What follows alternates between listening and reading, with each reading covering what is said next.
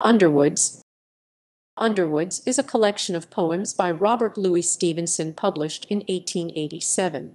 It comprises two books, Book I with 38 poems in English, Book Roman II with 16 poems in Scots. He says in the initial note that I am from the Lothians myself.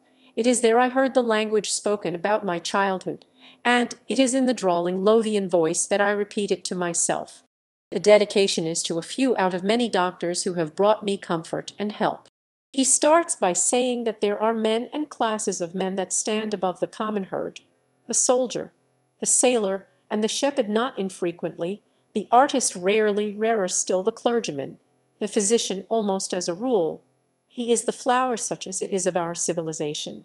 The nation, the nation, the nation, the nation. Stevenson mainly relies on English spelling, but touches on Scottish spelling, pridefully creating a fresh stumbling block for English readers